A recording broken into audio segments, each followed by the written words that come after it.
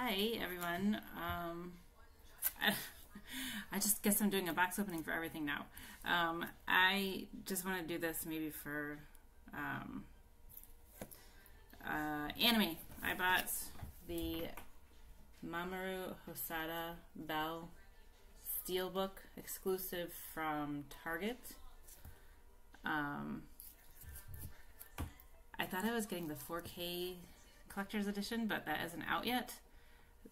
But the cool thing about this is that I did pre-order it through Target, and it released today in the stores, and they shipped it out to me to get it to me by the day that it released. So that's kind of nice. I don't really need the 4K version because I don't have a 4K TV or player. I don't know if you need a special player for that.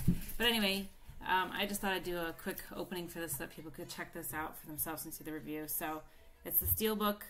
You can see it has the only Target exclusive or the sticker and like a Rotten Tomatoes sticker. And then here's the back with all the information. Oops, I'm getting backwards on the camera here. Alright, so I'm just going to open this up. It was shipped to me in like a cardboard sleeve. I just ripped the sleeve off. It was very easy to open. And this came perfectly safe. It's not the best cover. I don't collect steel books, but like the image to me it could have been a different image. I think it could have looked cooler. I mean, it's Belle, and they don't even have the Belle character on the cover. This piece comes loose. It's just like the informational thing, so I'm not sure if I even need to save that. And then the back of it continues the image that was around the front, which is the universe of you or whatever. So let me open this. How do you open it? I don't have that many steelbooks. Oh, you just have to pull a little harder. Alright, so opening it up, you get like kind of an image of Suzu there, and then the two discs. One should be Blu-ray and one should be DVD, which the Blu-ray is on top, and it has an image of Suzu, walking along there, and then gosh, I don't even know how you would get the DVD out. It looks kind of hard. I guess you just have to be careful when you pull it out. Then it has, on the DVD, it has an image of Belle walking along trying to find the Beast's castle there. So those are nice. And then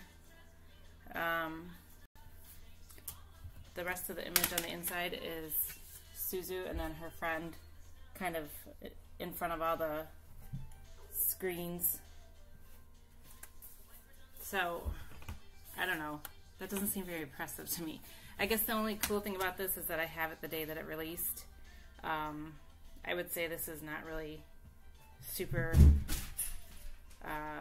special as far as like what's inside the steel case. And then that little piece of paper that was on the back, there's nowhere to, well, I guess you can store it maybe on the inside. There's a couple of little clips. Oh, no, you can't because it's too big. If you put it in there, it would get bent. So, I don't know.